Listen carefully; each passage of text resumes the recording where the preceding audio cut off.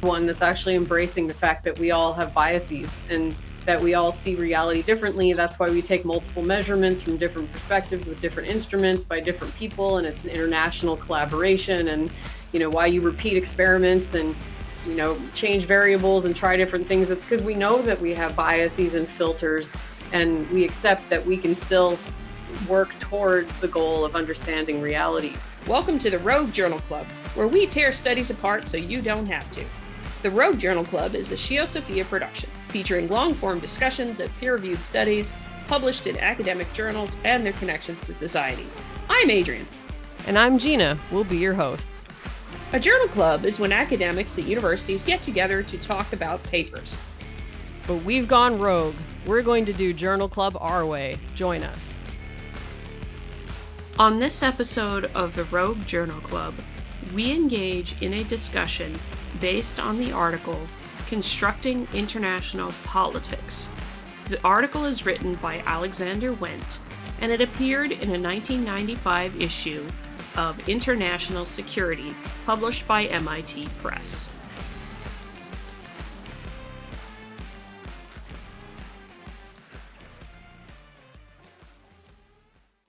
A bit different for us this time around, as we don't have a research article per se to discussion, but I would still say it's a science forward article though, which is nice when you dig into what I guess is the humanities, kind of.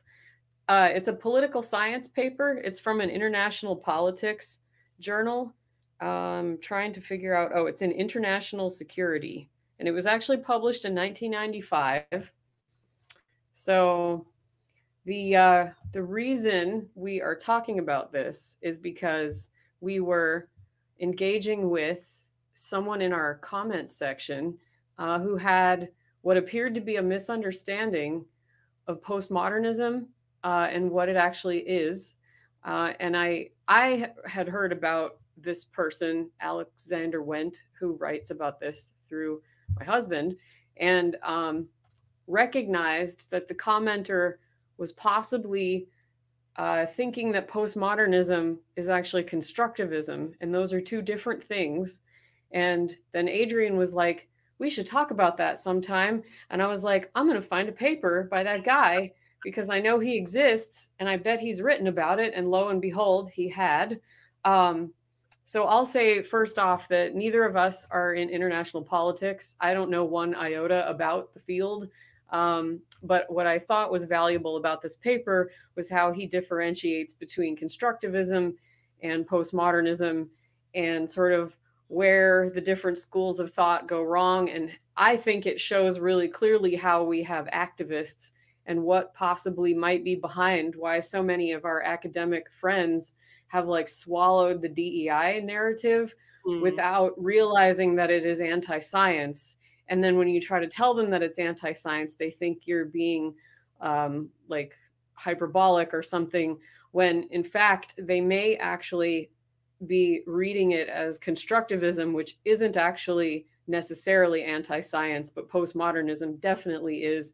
So we will kind of dive into that. But basically, it's this paper that was written by Alex Wendt in response to another scholar named John Mearsheimer, who I like a lot, and you should check out his lectures on YouTube, especially if you have maybe a more conservative view of international politics. He represents that side really well, I think.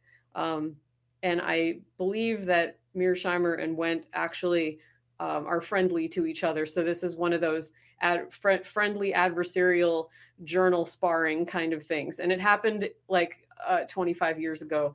So this isn't a current event, but it is a really good paper that kind of laid the foundation, what I think anyway, for using constructivism in political science. So that's the outline of that. It's called Constructing International Politics. And it's in International Security, Volume 20, Number 1, Summer 1995, page 71. So if you want to go find it on Google Scholar, it's there. So it will also be linked in the description for anybody who wants to go find it. I will go dig up a link for it, though. Of course, obviously, some of this may be because this was probably published. Yeah, this was published pre-open access related things, so it may be a little difficult to get a hold of it because it is quite possibly behind a paywall unless you're on a university campus. So that may be the problem with that. But do our best to make things available. Yeah, and so, yeah, you have it right. That's where a lot of this got started when we were thinking about it, and you also just like to reemphasize, neither of us are experts on international policy or international politics.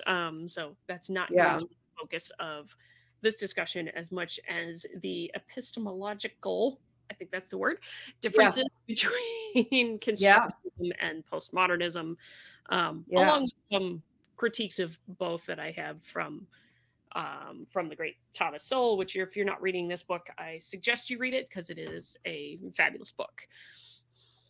Yeah, man. So yeah, and also it's worth noting that the author of this paper and the author he's critiquing are like BFDs in the international politics area. So these are like very senior people that know their stuff. So I want to over and over emphasize that I'm in no way critiquing their work in their respective disciplines. I am highly unqualified for that. I am, as far as their field is concerned, not even an undergraduate level of understanding of this field.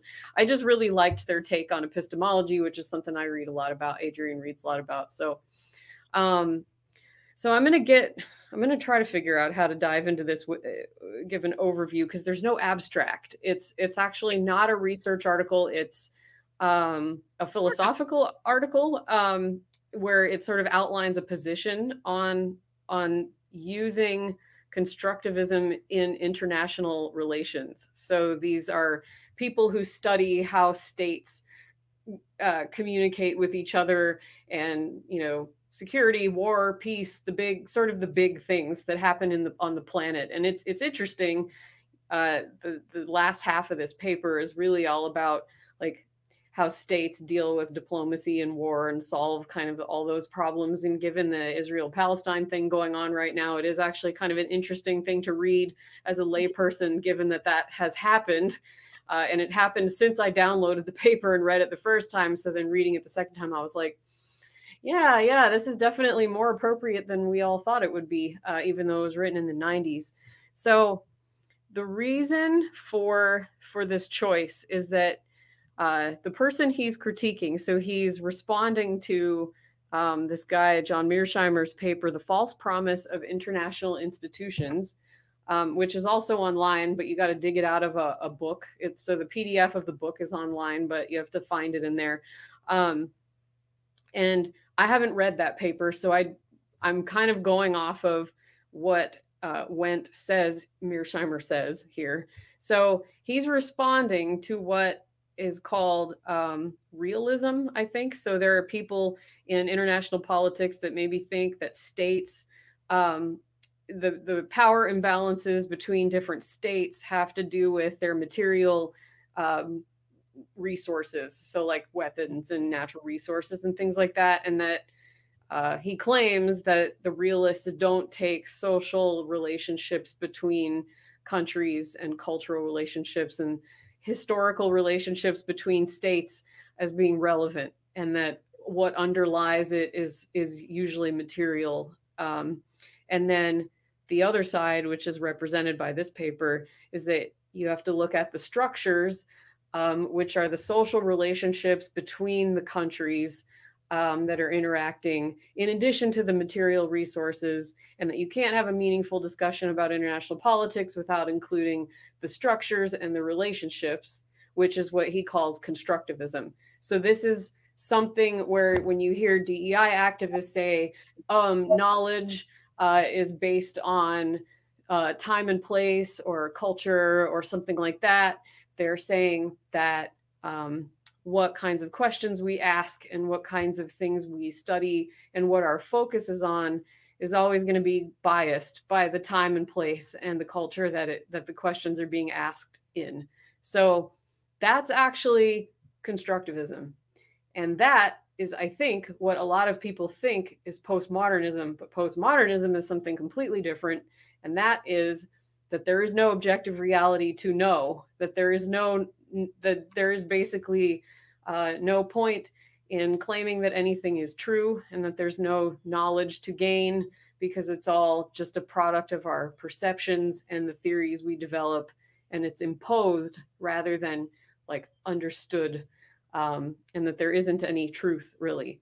And so the commenter and I were talking back and forth, and it sounded like they were telling me that they were actually fine with the existence of objective truth, but just to keep in mind that knowledge is shaped by culture, time, and place. So, but he was saying that, or I don't know if it was a he, it might have been a she, I have no idea.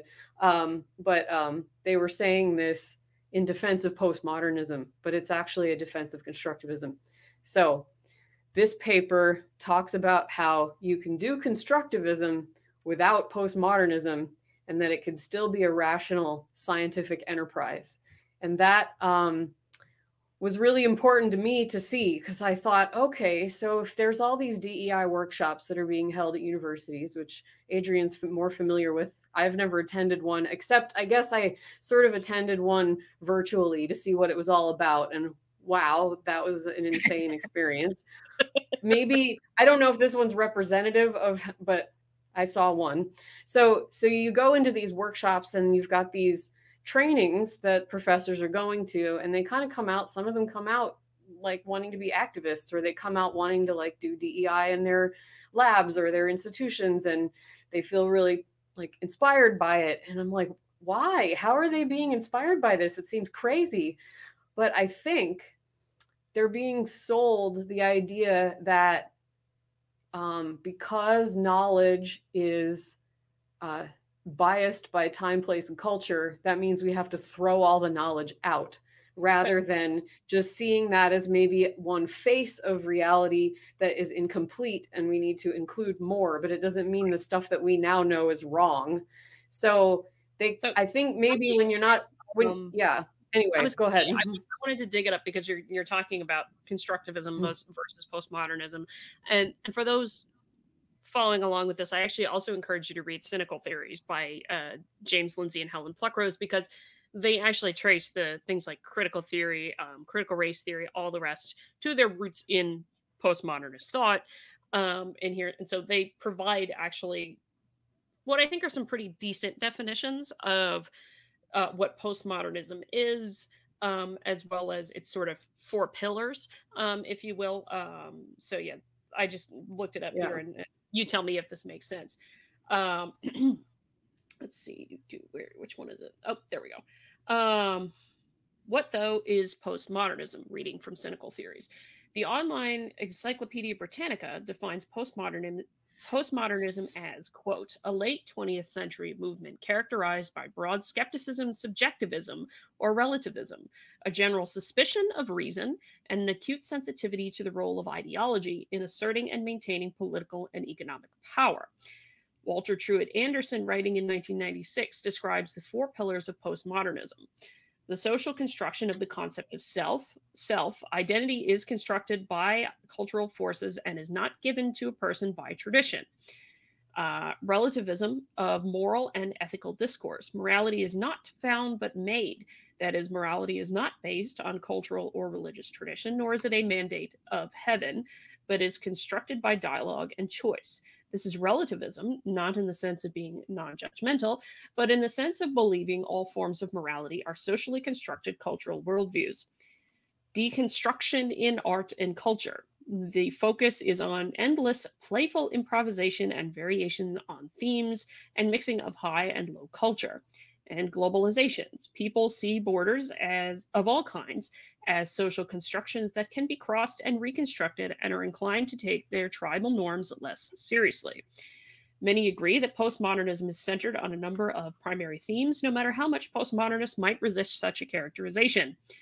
For Steiner Cavell, professor of psychology and director of the Center of Qualitative Research, the central themes of postmodernism include doubting that any human truth provides an objective representation of reality, focusing on language and the way societies use it to create their own realities, and denying the universal. These, he explains, resulted in an increased interest in narrative and storytelling, particularly when truths in quotes, are situated within particular cultural constructs, and a relativism that accepts that different descriptions of reality cannot be measured against one another in any final, that is, objective way. The key observation following Cavell is that the postmodern turn brought about an important shift away from the modernist dichotomy between objective universal and the subjective individual, and toward local narratives and the lived experiences of their narrators. In other words, the boundary between that which is objectively true and that which is subjectively experienced ceased to be accepted. The perception of society as formed of individuals interacting with universal reality in unique ways, which underlies the liberal principles of individual freedom, shared humanity, and equal opportunities, was replaced by multiple, allegedly equally valid knowledges and truths constructed by groups of people with shared markers of identity related to their positions in society. Knowledge, truth, meaning, and morality are therefore, according to postmodernist thinking, culturally constructed and relative products of individual cultures, none of which possess the necessary tools or terms to evaluate the others. Does that make? Yeah, I think so. And I think what's tough about that is there was a lot of constructivism woven into it, into what you read. So I think separating those two is really important. And there is a paragraph in the paper that really hits it, I think, on the head. Oh, this is actually what I was looking for. And this may seem a little okay. bit Yeah, go for it. Because they, in cynical theories, they had two postmodern principles, two principles of postmodernism with four themes. The postmodern knowledge principle, which is radical skepticism about whether objective knowledge or truth is obtainable, and a commitment to cultural constructivism. Right. And the postmodern political principle, which is a belief that society is formed of systems of power and hierarchies which decide what can be known and how. Yeah. And that's closer to the postmodern rather than the constructivist. So there certainly was a constructivism woven in there in the earlier part that I read. Yeah, and I think so.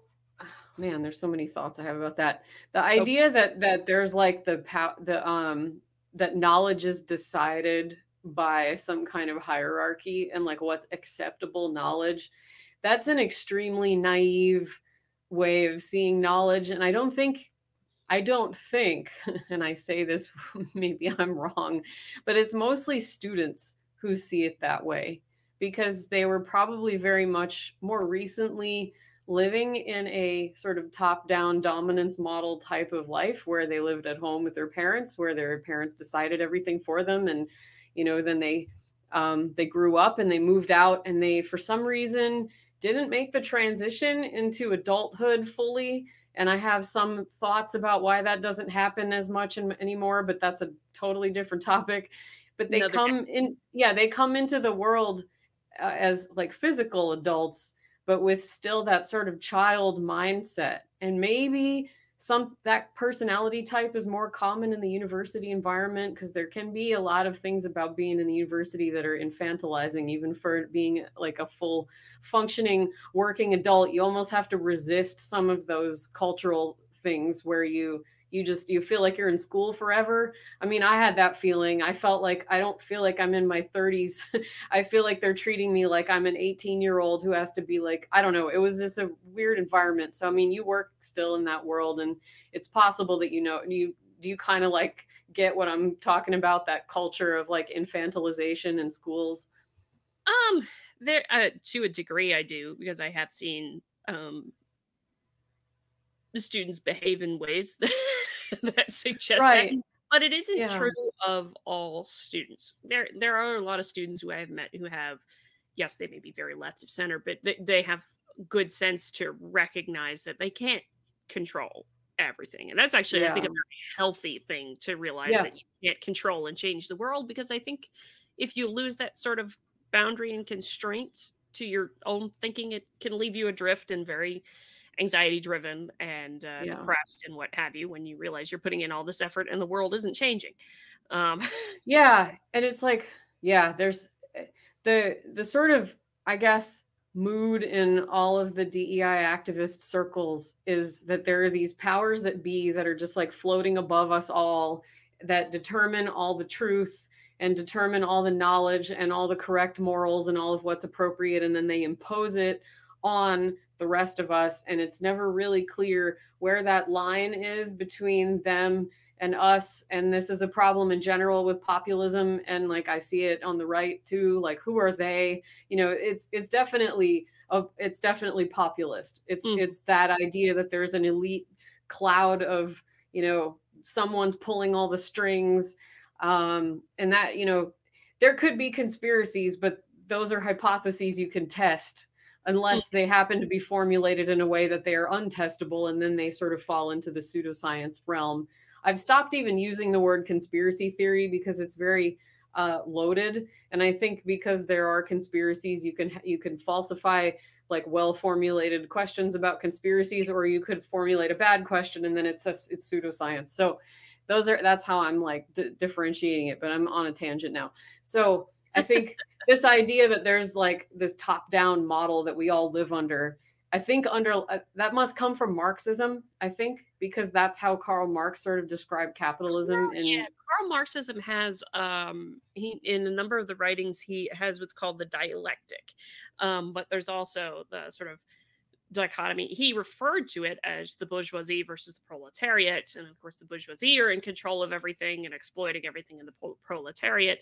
And so he set up this dichotomy, with the dialectical thinking that it's either one or the other kind of thing. And that kind of framing is very much the root of, and again, this is shown in cynical theories in a number of different places in the literature at this point, that it is very much the root of the thinking in DEI related circles and any of the critical theories rooted in postmodernism, that they take a very same thing, and they're not shy about it. A bunch of the literature for critical theory, they basically say, yeah, we got our thoughts from Herbert Marcuse, or we got it from, go back far enough to Karl Marx or Friedrich Engels, and those kinds of thinkers in that whole train operate the same way. So oftentimes in the DEI trainings, you'll see a sort of dialectic of oppressor versus oppressed, and that's still very much drawn from the thinking of Marx in there, in Herbert Marcuse and what have you. Also,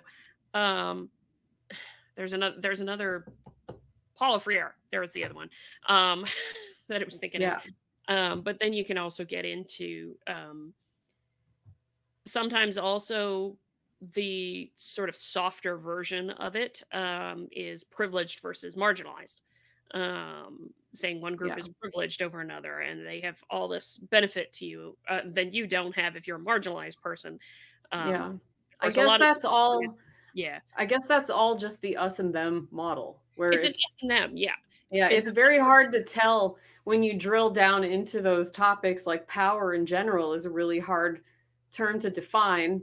Well, because I don't really believe that there is an ultimate truest definition for anything. It is hard to know what people mean when they're saying power. And when you try to engage in a conversation about how do you decide, is it a certain amount of money that you have to have? Is it like how many layers up in the corporate hierarchy are you? Like if you're a CEO, are you them? But if you're like a manager, are you not them? Are you us then? Like, how do you know where the dividing line is between, it's like any of these sort of nebulous topics, like famous and powerful and rich, where, when you look at it in an us versus them kind of way, how do you know? So I don't know how we ended up on this topic, but I think it was by way of figuring out what people's thought processes are when they go into these trainings and they're like, yeah, that makes sense to me. I know there was a point in my life where some of these ideas made sense to me, but I think I was a much less happy person at that time, and I needed something to explain why I was in pain. And those were the ideas that found me at the time. It could have been a different set of ideas that found me, but those happened too, because I spent almost my whole life in school. So that's what was there. But it was really the postmodernism that was the most harmful, I think, because once you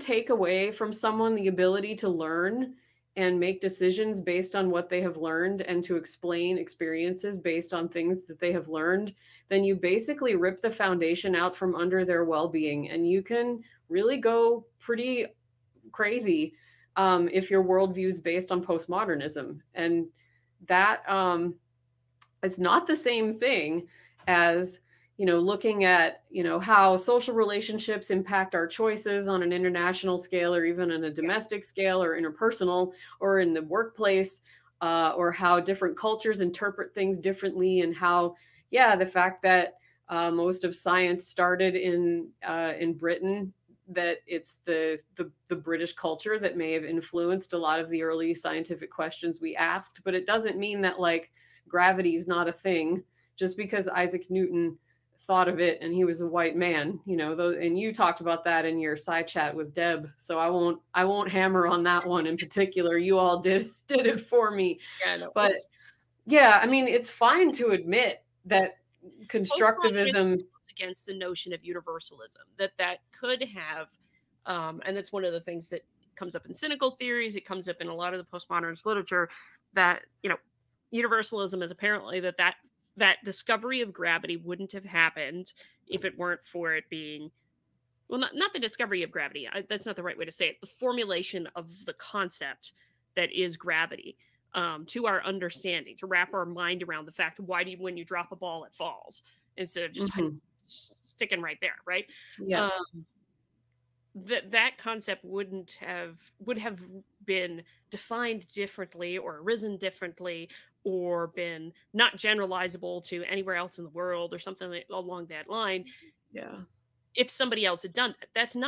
That doesn't fall in line with the universalism idea of science and liberal knowledge and what have you. Anybody around the world could have discovered gravity. And to one of the points that were made, that has been made many times, it's quite possible somebody did. It's just a question of whether or not they wrote it down. That's a huge thing. I mean, the fact that some societies didn't write, and maybe if they did, the climate in their region wasn't conducive to preserving it. I mean, why was the Alexandria Library in Egypt so robust and well preserved? Because it's dry in Egypt. And if there was any other place in the world that had a library that was more humid, the paper would have molded and disintegrated. I actually read this in a book called The Book, which is a really good book. It's a book about books. So if you're like a huge nerd like me and you love books, it's Keith Houston, The Book. He explains like the technology of a book, like how we got that, like what the history of that whole process is. And yeah, so like things being written down, yes, of course, that's going to bias like certain cultures and locations on the planet to having some kind of dominant say. And I mean, I hate that word dominant, but sure, I'll use it. Some kind of dominance on the scientific stage. It's quite often a coincidence of nature, and that's hard for a lot of people to accept. Well, so and this is where I come back to this book, because early on in the book, Thomas Sowell gets into it's sort of an underlying assumption. Tell me if you think I'm wrong. It's sort of an underlying assumption I see, particularly in the postmodernists and extending into the DEI and the critical social justice in particular, is the notion of what's called the equal chances fallacy. Jean-Jacques Rousseau talks about this in some depth, where his kind of thought is, well, yeah, if all things are being exactly equal, everybody would have equal outcomes. Now, on its face, that sounds great. That sounds like that logically makes sense. The problem with that is nowhere in history has any individual or any two groups of people been exactly equal in exactly equal circumstances or anything along that line. And a good example, like what you just mentioned with the Library of Alexandria, is the climate. The climate makes it conducive to grow certain things in certain places. And so you end up with certain things in people's diets and what have you, and different health outcomes as part of that.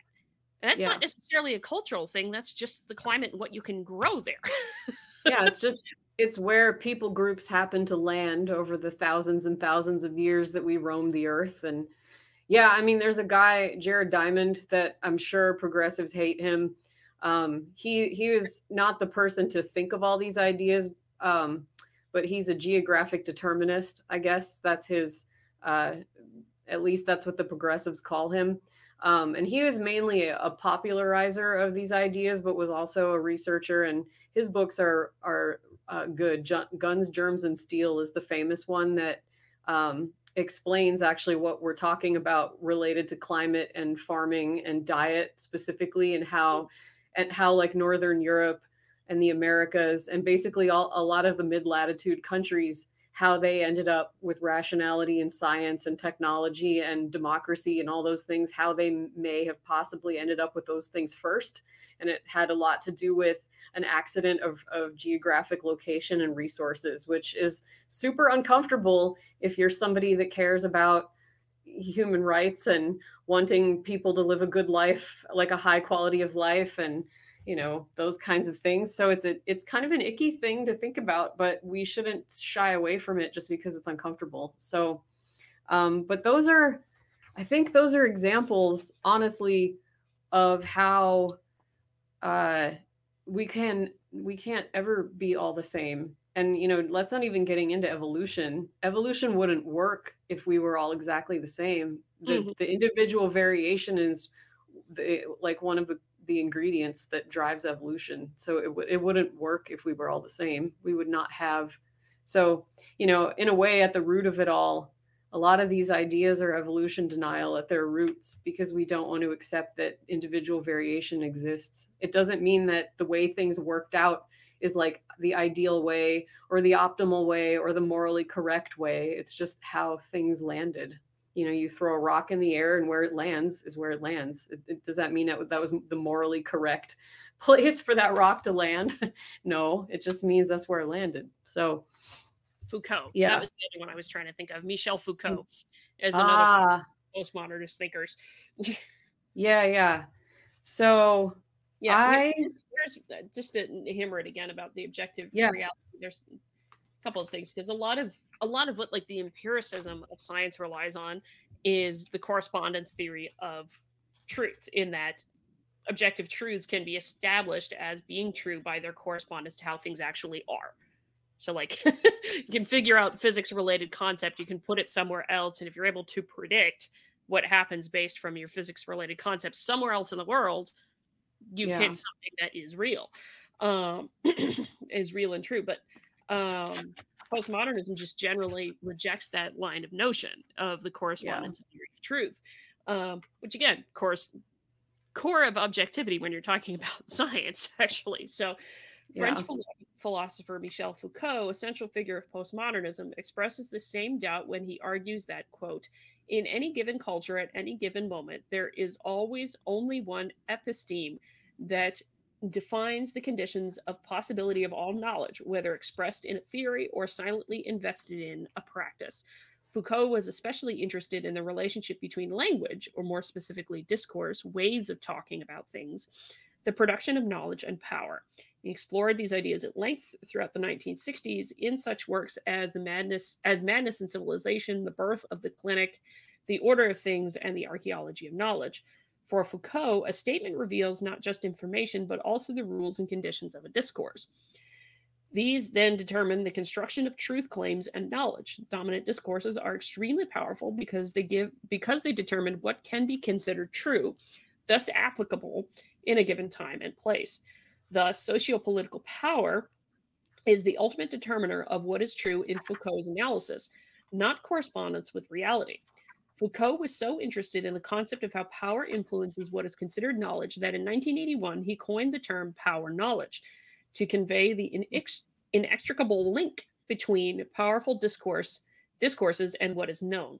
Foucault called a dominant set of ideas and values an episteme because it shapes how we identify and interact with knowledge.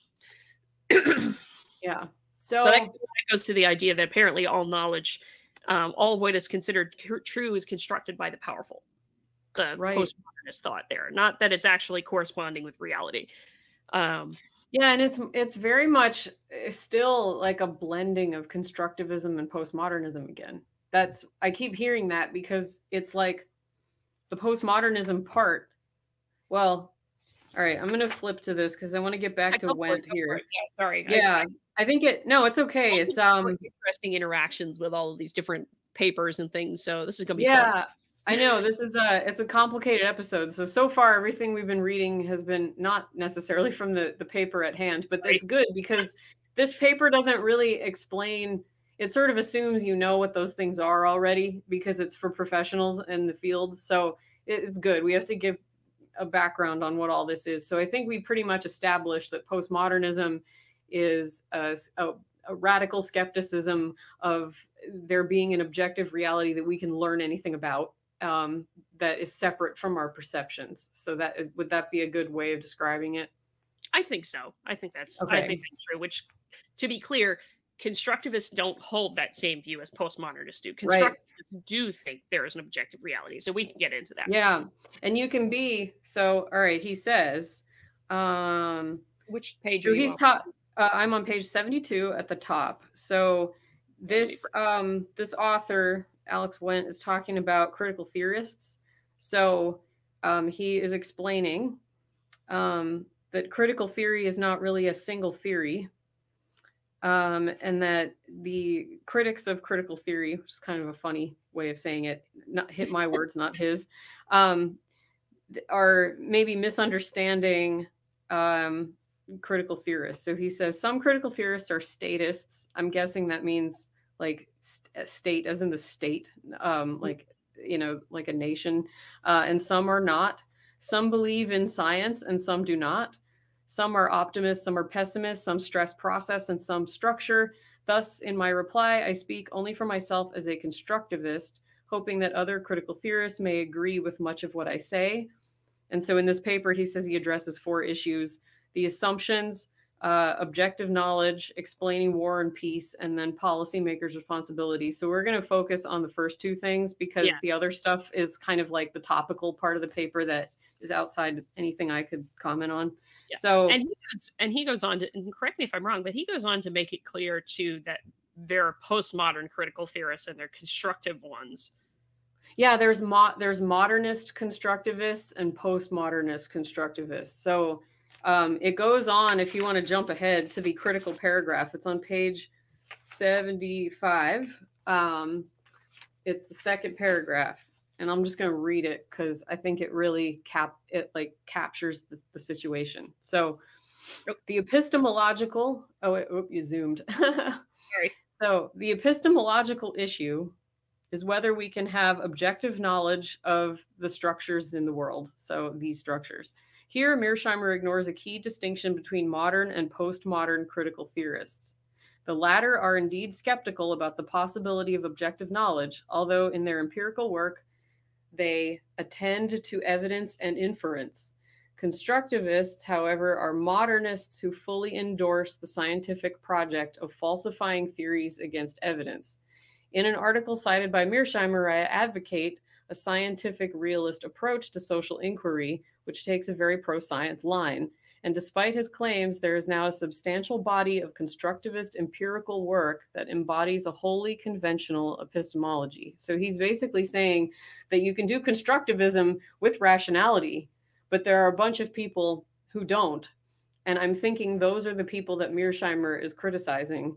Mm-hmm. And my own thought is that the naive postmodern form of constructivism is largely the domain of students who have not studied philosophy and don't really realize that relativism has not been taken seriously by most philosophers for a very long time.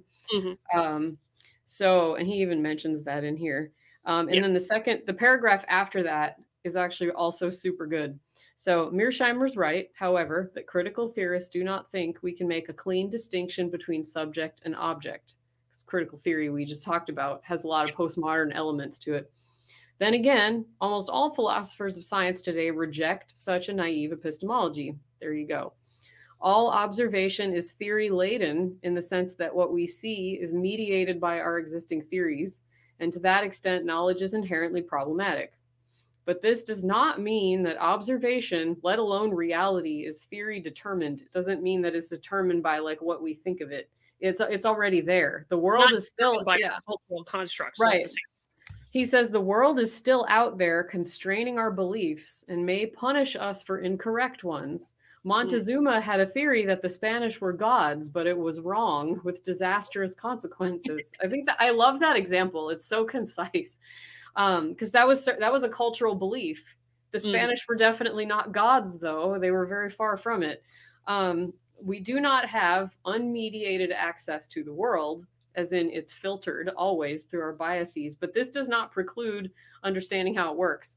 So we can say that the white male physics perspective is one face of reality, and it's maybe incomplete, and we need other perspectives. That's a completely thing you can say within rationality, but to say that the white male physics thing is biased and therefore wrong and we have to throw it all out, that's actually the anti-science part of it, because that's saying that we can't actually learn anything and that all the knowledge we have is like made up by white men or something. I really have a hard time actually formulating like what they mean, because it sounds so crazy to me, but I think that that's close anyway. Yeah, the idea, I think another way to say it is that a critical theorist, postmodern critical theorist, would basically state that knowledge is constructed by somebody else. What we think is true, constructed by somebody else. Well, somebody else would construct it differently, and therefore there's no truth. That's not what a classical liberal and Enlightenment approach would be, in which we recognize, again, this is another good book to go read, is Jonathan Rauch's Constitution of Knowledge, because he summarizes Karl Popper and all the works quite nicely, and I think in a very excellent fashion. But he basically talks about it in a lot of depth, and I'm probably repeating myself ad nauseum for folks who are longtime listeners of this channel, because I've said this so many times, in that we recognize that perspective over here, you may have some biases going on. We recognize that. But the purpose of a classical liberal, actually, do I have it? That might be even better in terms of a way to describe it. There was a published article recently from Anna Krylov is at it again in publishing stuff. Oh, yay. That I thought would be useful. So I have it over here. They actually just published something on how critical social justice subverts scientific publishing, which is something else I'm going to read at some point. Oh, yeah.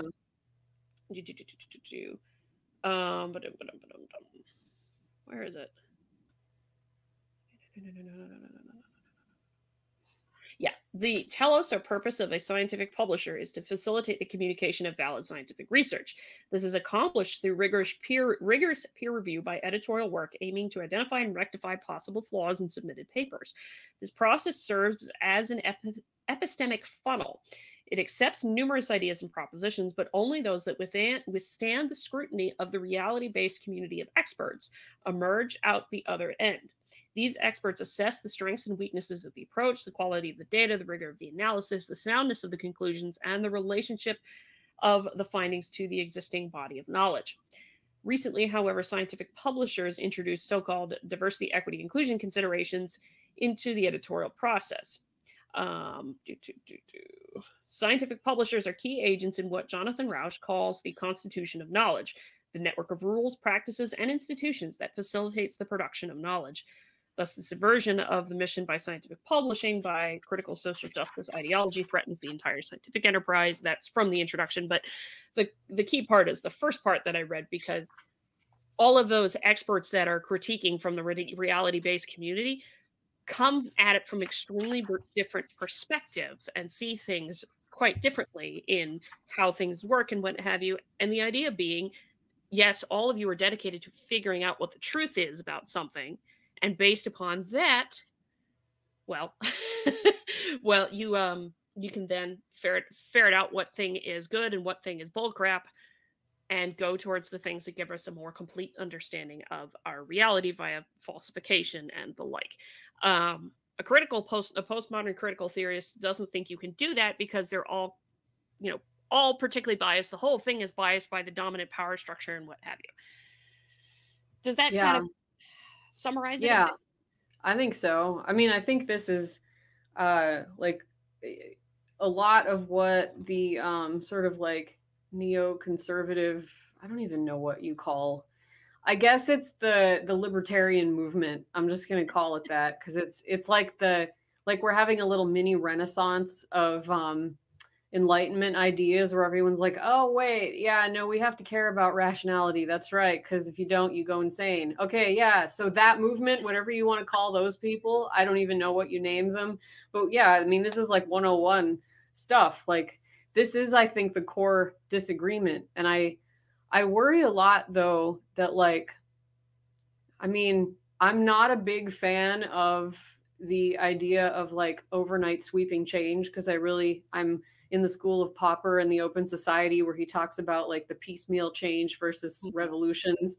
And there are things that I would like to see revolutionized, but I know that that when you do those things, that tends to cause more problems along with the solutions, and that slow, methodical, painstaking piecemeal change is the way to do it. But I would like to see some change in our education system where we actually teach, where universities have a required philosophy of science or some kind of epistemology related course that every student is required to take, that is like on par with like composition 1 and 2, like something that's that fundamental.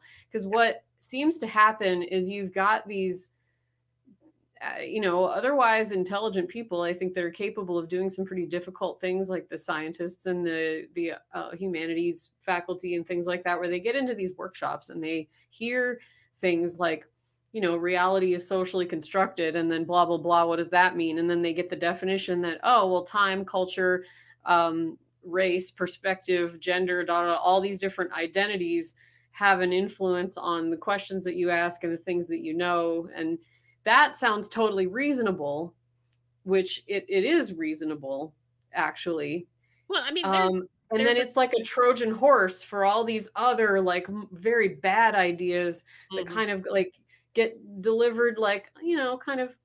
And then, by the way, also reality is not a thing. And then all of a sudden you've got these people that are just like, I mean, especially the students, because they don't actually have the tools to like suss out, how much of what I'm being told is actually logical and healthy, and does it actually have explanatory power? You don't actually know, because you've not been taught how to think. So that's what I think the scariest thing about this is. And so you hear things that are like, you hear things that you think, I don't know, I guess it was James Lindsay. I'm not always a fan of his approach, so I don't always like to quote him, but he can come off pretty, pretty crazy at times.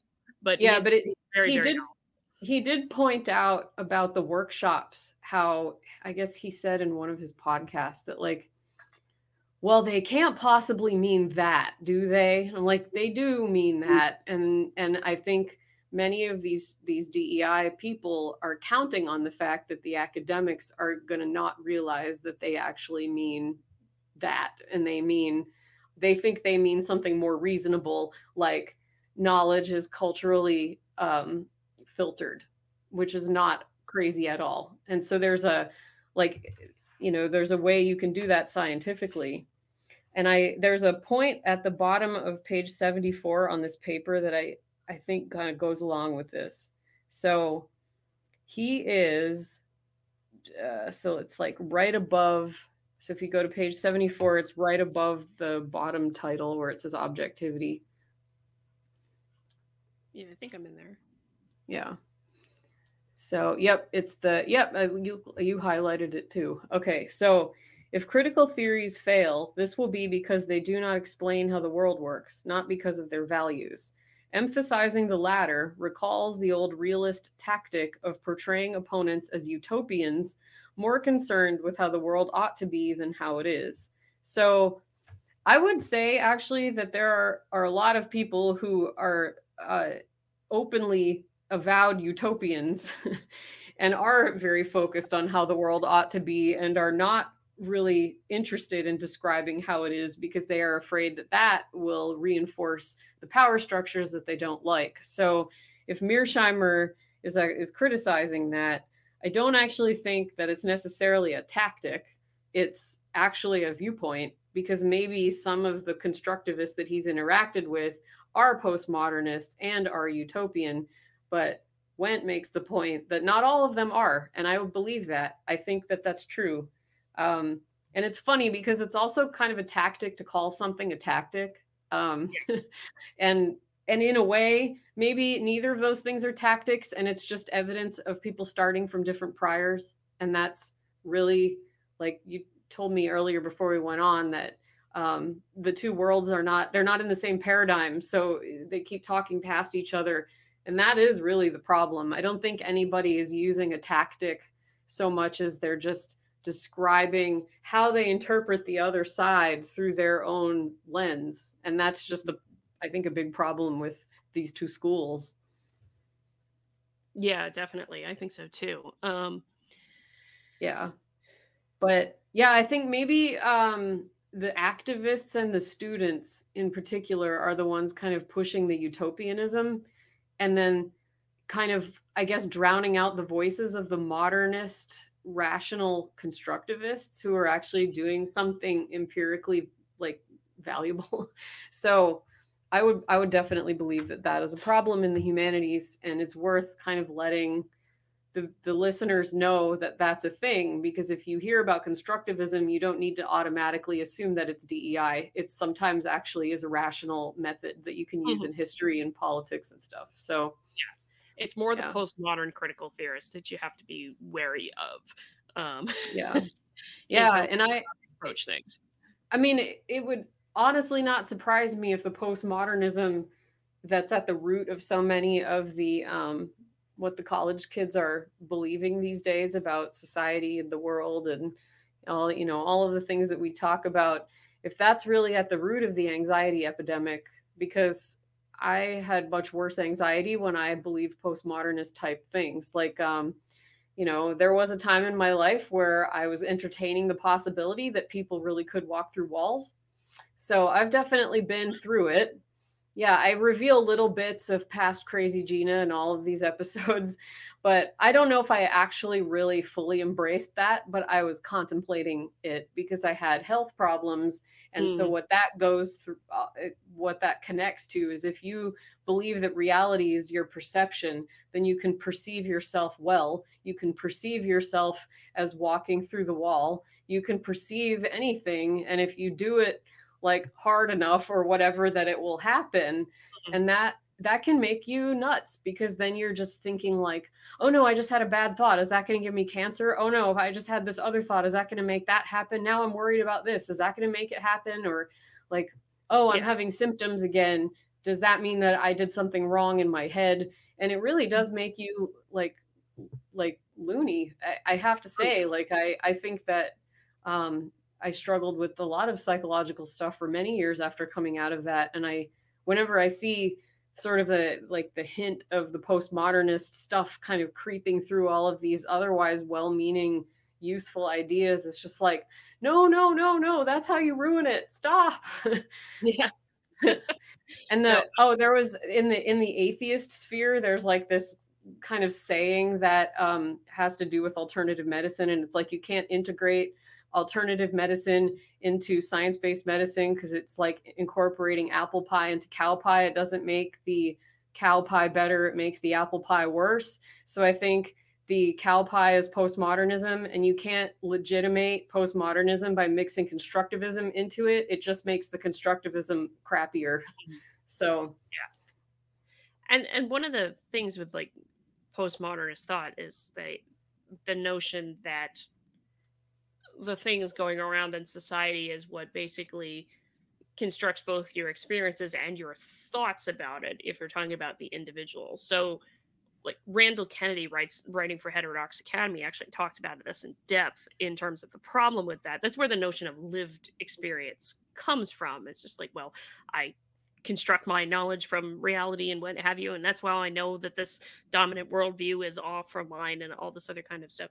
But the problem with the lived experience notion is we don't all have the same experiences to begin with. Even two people of the same demographic groups, otherwise have the same like sexual orientation, religion, all the way down, don't have the same experiences. But moreover, it ignores the fact that folks have very different intellects. So folks can have the same experience, but give different meaning to that experience, having nothing to do necessarily with the social society, what have you going on. Yeah. But they think about it differently. We do forget about things like personality and temperament and what have you, in addition to the cultural side of things. The best example, Randall Kennedy gives us as a great example, is the difference between Justice Clarence Thomas and the late Justice Thurgood Marshall. They grew up in similar, if not very identical experiences, almost being Black men who grew up in the Jim Crow South. You can imagine some of the things that they experienced, and very, very similar. And yet they have two very different things they've made of it in terms of how they think about the problem. Both of them ended up being Supreme Court justices, but they had very different opinions and understanding of why those things came about, how to correct them, all those other kinds of things that came about, just on personality and temperament and what they read and what they thought about the world and believed and what have you. And they grew up in the same kind of cultural things that were going on around them, where they could have ended up believing the same things, but they didn't. And that's the application of intellect to make meaning of an experience. And intellect and personality and temperament are very different things amongst individuals. And it goes also, I think of also the microaggressions literature. So like one of the big things in the DEI world is the microaggressions, right? But when you dive into the microaggressions literature, what do you find is a lot of folks where it's canonically considered a microaggression to say certain things, it's like 50-50 on whether or not somebody's actually offended. Yeah. And if it's true that people of like sort of a sensitive temperament are attracted to progressivism because they are compassionate people that want to help others and they want to make the world a better place and they care about human rights and they care about equity and equality and all those things, that is going to attract a sensitive person who for good reason is sensitive. And that's like a positive trait, but then it can also be a susceptibility to like, you know, over interpreting aggression where it isn't there. And that's, you know, that is kind of a malady of the times, I think. So yeah. So I guess, I don't know, did you have any other things from the paper that you wanted to bring up? Because I think I hit all of my notes, at least that's relevant to what we were talking about. Yeah, I was just thinking if there's something on the assumption, is there anything else on the assumptions that you wanted to hit? Or yeah, let's see. This is one of those times where I wish we had call-in questions, because I feel like, you know, I may have something that I want to say, but then there might be something that the listeners want me to say or you to say, and we won't know until afterwards. So, to do one of these live at some point. Yeah, that would be fun. Yeah. So, I guess he says there was another part that I underlined. Is this in the assumptions section or is this in epistemology? I can't remember. Yeah, it's still in the assumptions part. So he says in summation, and we may have already hit on this, social structures are real and objective. They're not just talk, but this objectivity depends upon shared knowledge. And in that sense, social life is ideas all the way down. That is until you get to biology and natural resources. Thus, to ask, when do ideas as opposed to power and interest matter? Is asking the wrong question. Ideas always matter, since power and interest do not have effects apart from the shared knowledge that constitutes them as such. And I think he's pointing out what I was saying earlier about how power is like a really imprecise term and probably exists on some kind of gradient, if anything. And then also that when you try, I know this was something that happened where a friend of mine and I got in an argument about some kind of gender related thing. And I was talking to her about like philosophical, I was using kind of like the philosophy way of talking where you do like an extreme edge case to demonstrate the flaws in a it's like a thought experiment. So it's like by design, not realistic. And so I was saying something like that. And she goes, but that's just an abstract idea and that's not relevant to like real people. And I'm like, well, ideas matter. And then when you, like the abstract ideas do actually relate to the real people. So that's why you do those kinds of exercises. And so I was glad to see him say that, because I think sometimes when you get into conversations with people in the activist mindset, they're willing to talk about the abstract ideas if the abstract ideas are on their side, but then they won't talk about the abstract ideas if they happen to be liberty related or something that they don't like. So just kind of pointing out that duplicitousness, that ideas always matter, and that power is a very subjective term. Oh yeah. And that in fact you can almost point this out. It might even be a point of agreement between, you know, a libertarian and a DEI person, that of course knowledge is shared and that these ideas are defined by what we agree that they are, because they're all constructs, but they are also real in a sense that, like, we can observe social structures from a third party perspective. We can say, oh, Britain and the US are friends from sitting in India, or you know that kind of thing. You can see relationships. They are things that you can observe from multiple perspectives. So does that, I mean, I'm like rambling, but I guess that's like just a side point about how, you know, in these conversations you have to find common ground. And I think what I liked about this paper is like knowing that the author and the person he's criticizing, they have like a friendly adversarial way of talking about these ideas, where they know that the other comes from a different school of thought and they're trying to harmonize them in some way and figure out what they agree on. Exactly. Which I think comes down to rationality, which again, this is why postmodernism is so unhealthy, because if you take away the rationality and the falsification and all the Popperian stuff, then it all falls apart. You can't have a conversation about anything. And sometimes I wonder if that is the goal, is to make everything fall apart, which I'm not in favor of. No, I'm not in favor of that either. And that postmodernism does have a thing for deconstruction compared to the constructivist kind of view of everything. Yeah, and I think they're deconstructivists. there's a certain interesting thing to it, because I think a lot of the things with postmodernists in particular is like every bit of knowledge is constructed by dominant power, right? And it seems to come with an assumption that, well, we can reorder society to, experts can reorder society anyways to help ameliorate these things of systemic discrimination and what have you. That's sort of the general thing of where it ends up going. That you've seen with, like, the DEI folks and the critical social justice related things and what have you. And it speaks to the difference in, like, conflicting visions of knowledge. So I don't know exactly where constructivists themselves line up on this particular aspect, but I have Thomas Sowell's book open here because it made me think of the section in the chapter on knowledge fallacies related to social justice related movements. Pull a little bit from that, because what Thomas Sowell talks about is the notion of consequential knowledge, and who thinks what knowledge is consequential and who has that consequential knowledge in a particular decision. So, like, for example, for many social issues, the most important decision is who makes the decision. Both social justice advocates and their critics might agree that many consequential social decisions are best made by those who have the most relevant knowledge. But they have radically different assumptions as to who, in fact, has the most knowledge.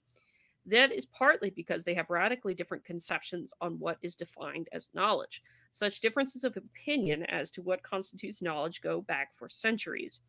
Intellectuals' view of knowledge was satirized in a verse by 19th century British scholar Benjamin Jowett, master of Balliol College at Oxford University. Quote, "My name is Benjamin Jowett. If it's knowledge, I know it. I am master of this college. What I don't know isn't knowledge." With his humor. Yeah. There. Many people do not regard all information as deserving to be called knowledge, or would not regard the possessors of some kinds of information as being knowledgeable as possessors of some other kinds of information. A carpenter may know how to build a fence, and a physicist may know that E equals mc squared. But even if neither of them knows what the other knows, many people would consider the physicist more knowledgeable, whether because his knowledge required more study or an intellect capable of mastering more complex information. Knowledge, however, does not exist in a simple hierarchy. with the kind of special knowledge taught in schools and colleges at the top, and more mundane knowledge at the bottom. Some knowledge in either category is more consequential than other knowledge that varies with specific circumstances and the kinds of decisions to be made, rather than varying with the complexity or elegance of the knowledge itself. So that is Thomas Sowell. And what he goes on to talk about in the following section is many examples in history, be it from the Titanic or from immigration-related things or what have you, where, like in the immigration example, people immigrated to a particular place in the countries they immigrated to. Why? Because there were a bunch of folks already in that particular area who had knowledge of how to get a job, how to do this, how to do that, and what have you. And so there's those kinds of features in here. But what he also goes on to note in here is that the opposite vision of having that kind of local knowledge from individuals and what have you is the notion that consequential knowledge, here we go, an opposite vision of knowledge and its distribution has likewise had a very long pedigree behind its opposite conclusions, namely that consequential knowledge is concentrated in intellectually more advanced people. The question of what constitutes knowledge was among the things addressed in the 2-volume 1793 treatise entitled Inquiry Concerning Political Justice by William Godwin. To Godwin, explicitly articulated reason was the source of knowledge and understanding.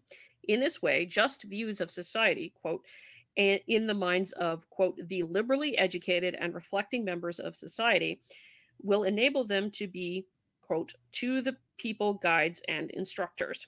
Here, the assumption of superior knowledge and understanding did not lead to casting an intellectual elite in the role of surrogate decision makers as part of the government, but as influencers of the public, who in turn were expected to influence the government. So that's a lot of basis in here in which he talks about not just Godwin, but John Stuart Mill, Karl Marx, Rousseau. Yeah, Rousseau, despite his emphasis on society being guided by the general will, left that interpretation of that will to elites. He likened the masses of the people to a, quote, stupid, pusillanimous, there we go, invalid. Others in the 18th century left, such as William Godwin and Marquis de Concordet, expressed similar contempt for the masses. In the 19th century, Karl Marx said, quote, the working class is revolutionary or it is nothing. In other words, millions of fellow human beings mattered only if they carried out the Marxian vision.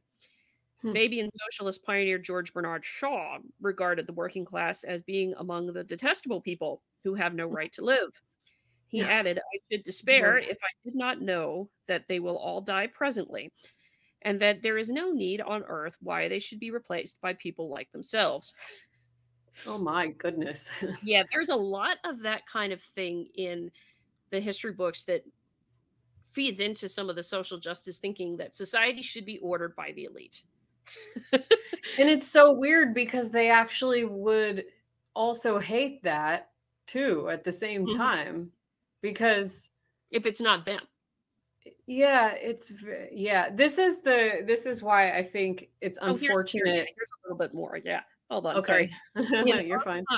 Sure. In our times, prominent legal scholar, Professor Ronald Dworkin of Oxford University, declared that, quote, a more equal society is a better society, even if its citizens prefer inequality. French feminist pioneer Simone de Beauvoir likewise said, no woman should be authorized to stay at home and raise her children. Society should be totally different. Women should not have that choice, precisely because if there is such a choice, too many women will make that one. What? In a similar vein, heaven forbid people do what they want. Oh my goodness. Consumer activist Ralph Nader said that the consumer must be protected at times from his own indiscretion and vanity.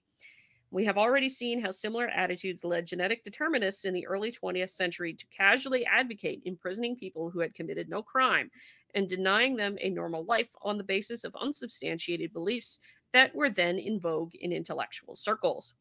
Given the conception of knowledge prevalent among many elite intellectuals and the distribution of such knowledge implied by that conception, it is hardly surprising that they reach the kinds of conclusions that they do.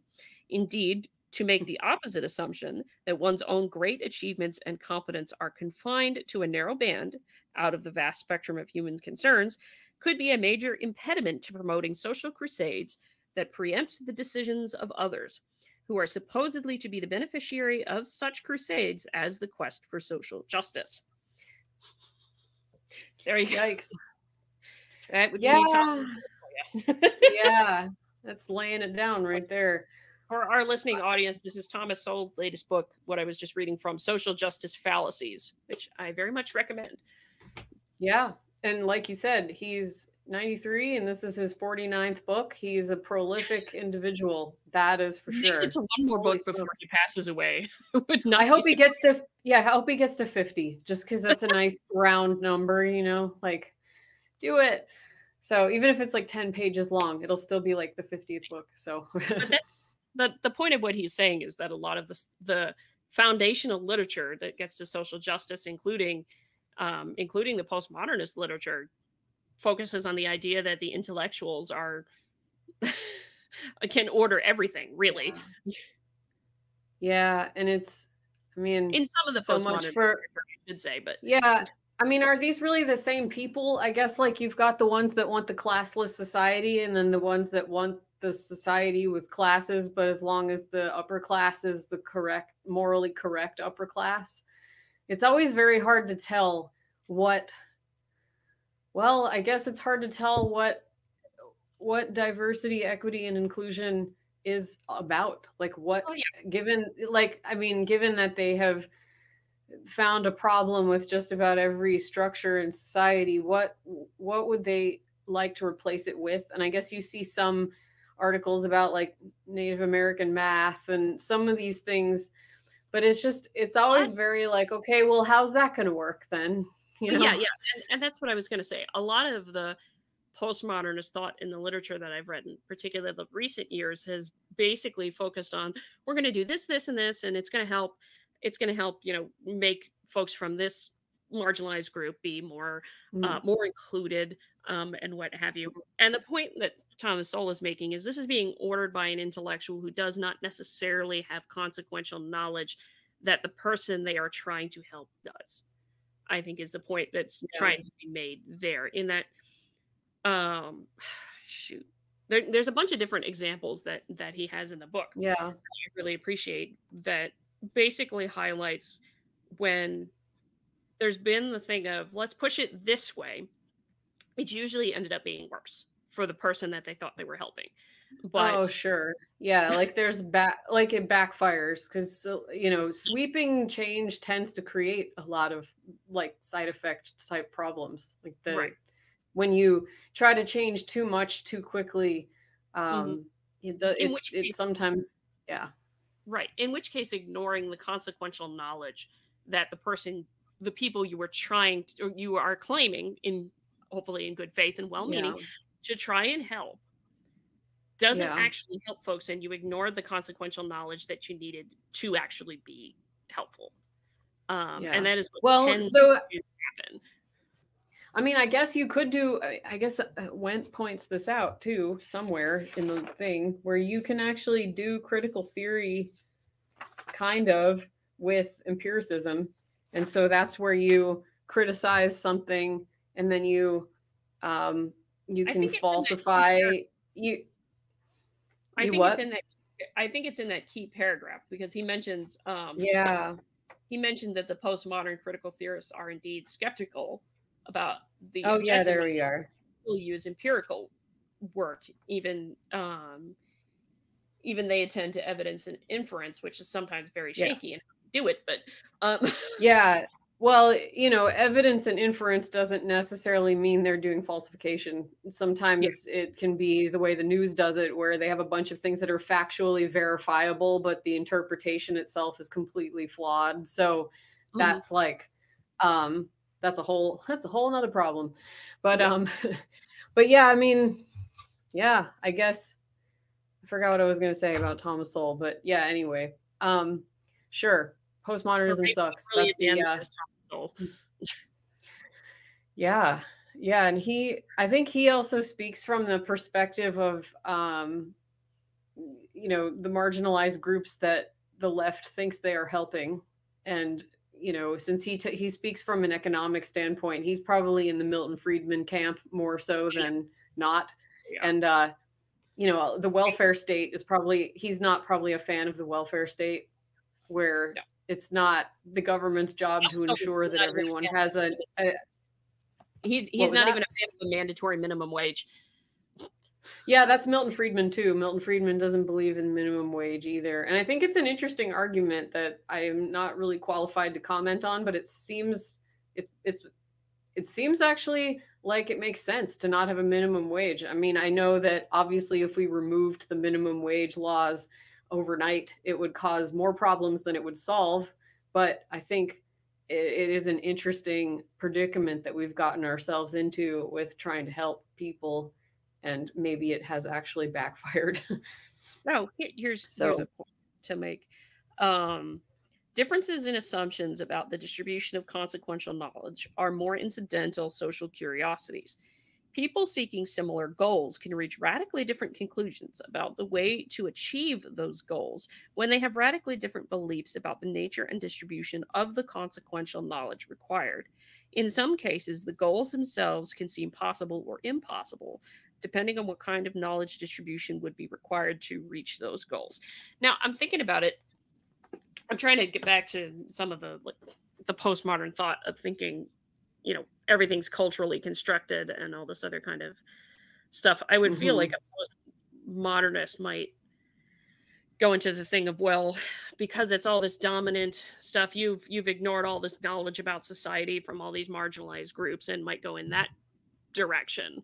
Alongside of the notion of there's not objective reality. And I think one of the things I was trying to say that comes to mind, I think, is also the notion that it's not like it's not like we're not pointing out things that are flawed.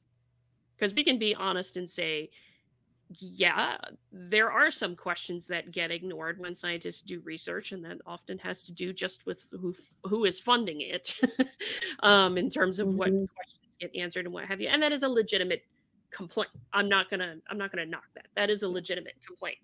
But to say that it's also because of what the dominant power structure and system requires, rather than maybe this is a more consequential question to the scientific side, of things, and figuring out what do you actually need to know how to do in order to solve the problem? That's what you're saying.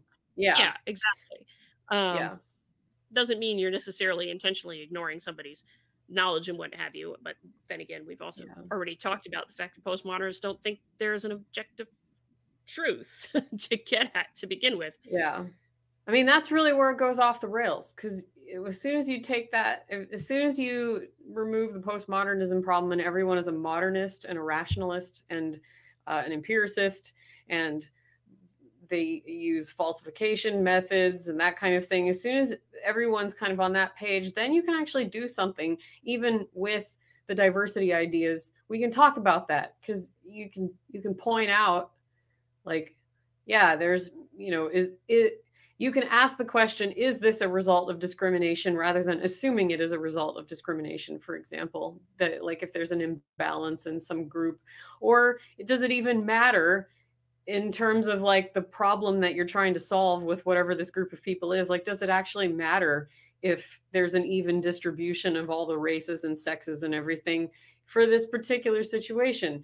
Maybe it does for some, maybe it doesn't for other things. So, like, being able to actually talk about those things becomes impossible when you take out objective reality. Like, if we just decide that, you know, and I don't really have any proof, for example, because we don't have proof of anything really, that there is an objective reality. We kind of assume there is, but the fruits of thinking that way are much greater than the fruits of not thinking that way. Like, it just produces, you have more in your hands. You can do more with that. If you just decide there's no reality, what do you do then? Just sit on social media and yell at people? Because that is what a lot of them do. Well, I mean, Jonathan Rauch also points this out in that before we did the notion of trying to be reality based and focusing on figuring out what is objectively true, a lot of times it was just, for lack of a better word, tribal. Yes. Folks, you know, in their different tribes believe certain things, and if you didn't, you weren't part of the tribe, and you did have you did have wars and disagreements over that. There are certain social reasons for wars and conflict and what have you, alongside of materialistic ones in terms of my limited knowledge of international politics. Anyway, read the paper. Read the other half of the paper that we're not discussing, and maybe that'll give you some. But oh goodness, I just lost your train of thought. It's there it goes. Maybe we need sound effects and animations of like the thought just going. Okay, I know what was going on. It's back.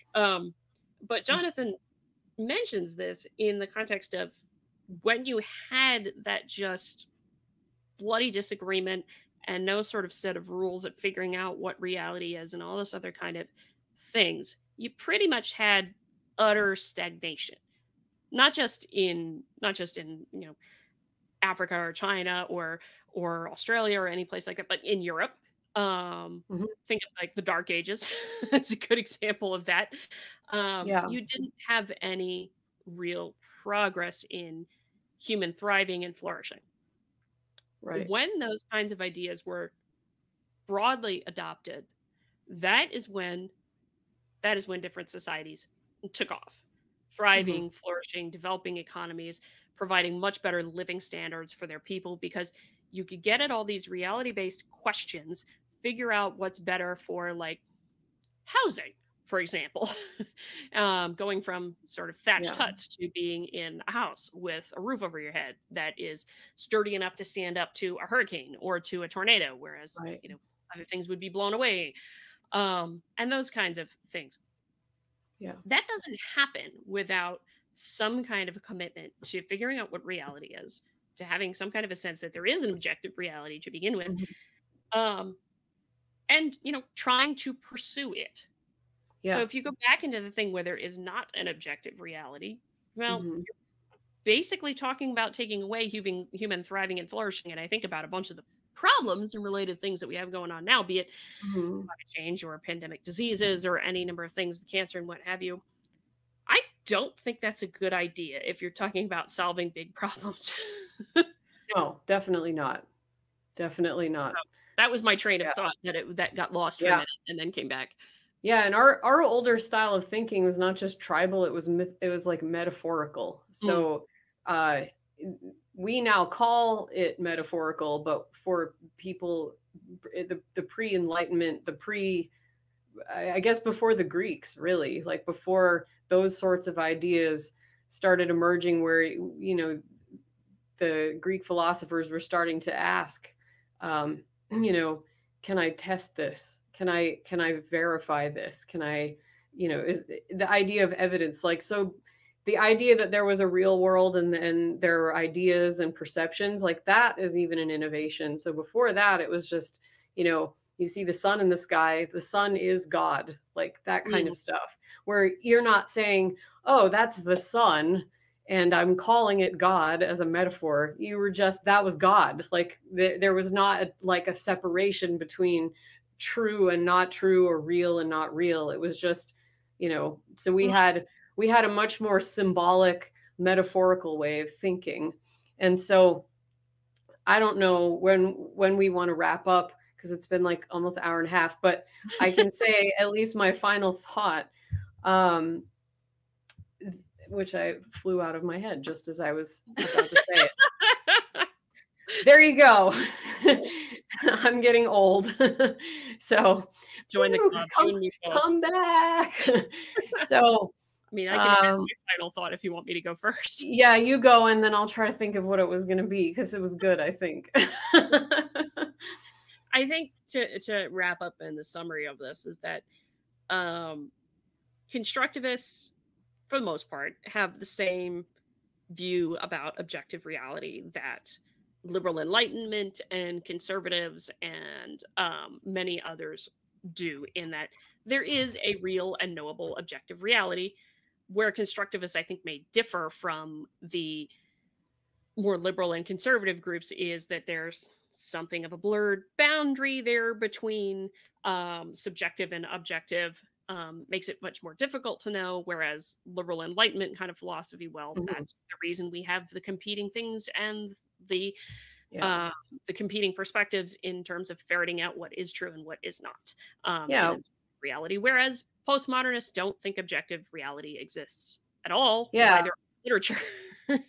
Or like, I guess by extension, they probably don't think it's worth trying to sort out the commonalities and the differences of everybody's filters. So, you know, in a way, science is the one that's actually embracing the fact that we all have biases and that we all see reality differently. That's why we take multiple measurements from different perspectives with different instruments by different people. And it's an international collaboration. And, you know, why you repeat experiments and, you know, change variables and try different things. It's because we know that we have biases and filters, and we accept that we can still work towards the goal of understanding reality, which, you know, we should do a Popper episode at some point, because I think that's really like every time you were reading something from Thomas Sowell's knowledge fallacies, I'm like, yeah, but Popper said, you know, so I don't think Popper ultimately disagrees with, I don't think what Thomas Sowell is saying is like runs counter to any of that, but there may be some tightening up of the way things are explained as far as like saying things are true and that kind of stuff. So,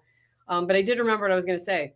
So the fact that we used to not differentiate between real and not real, do we really want to go back to that? And Popper even says this in Open Society. If we want to get rid of the existing power structures, it would require really going back to the beginning, which he says back to the beasts.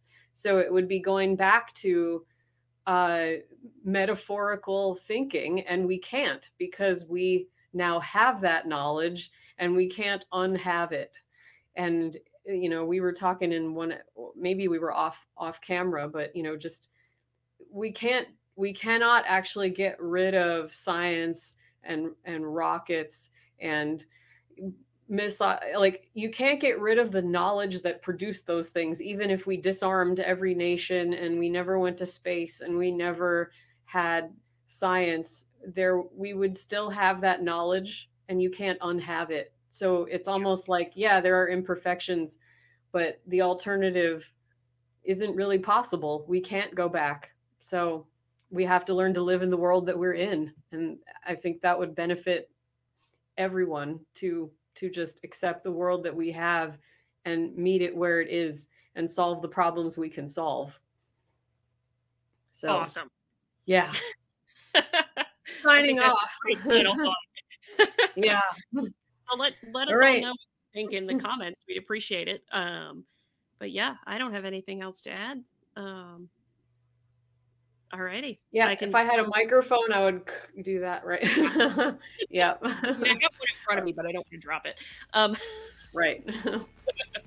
All right, everybody. Thank you for watching. Thank you for listening. Of course, let us know if you like what you heard, and also let us know your thoughts on the whole thing of postmodernism and constructivism and liberal enlightenment and all that jazz. But until next time, we all hope you stay very curious. Thanks for listening to this episode of the Rogue Journal Club. If you want to suggest articles for the show, please consider becoming a supporter of ScioSophia.locals.com. The link for the Locals community is available in the show notes. The Rogue Journal Club is a ScioSophia production. Copyright 2022.